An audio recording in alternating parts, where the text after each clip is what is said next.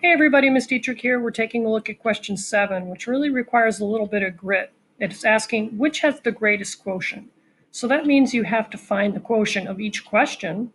I would suggest writing down each thing with the reciprocal of the divisor and then pressing on with finding the product. So if we take advantage of all the pre-reducing opportunities here, you're going to get the 4 over 7. 7 times 1 here gives you the 7 over 4. 3 times 3 is 9. 8 times 2 is 16. 2 times 8 is 16, 3 times 3 is 9. All right, so if we take a look at all these blue values, the first thing we want to look for, we want to eliminate the ones that are less than 1. How do we know it's less than 1? If the numerator is less than the denominator, then we're talking about a value less than 1. So that's this, and it's this. So now we're looking at these two.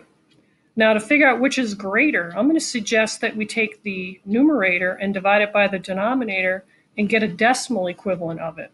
So if we do 7 divided by 4 and put a decimal and then a 0, 4 would go into that once, get the 3 left over. Now ask yourself, 4 goes into 30 how many times? And put the number here and subtract.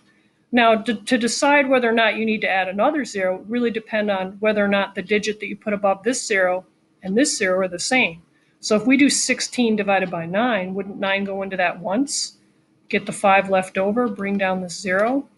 So how many times does 9 go into 50? Because if it's a different number than we have here, then we'll have enough information to know which is the greater value. So whatever tenths place digit is a higher number, we're going to conclude that that fraction is higher and pick that. All right, so hopefully this is enough here for you to figure out how to finish this off. All right, good luck.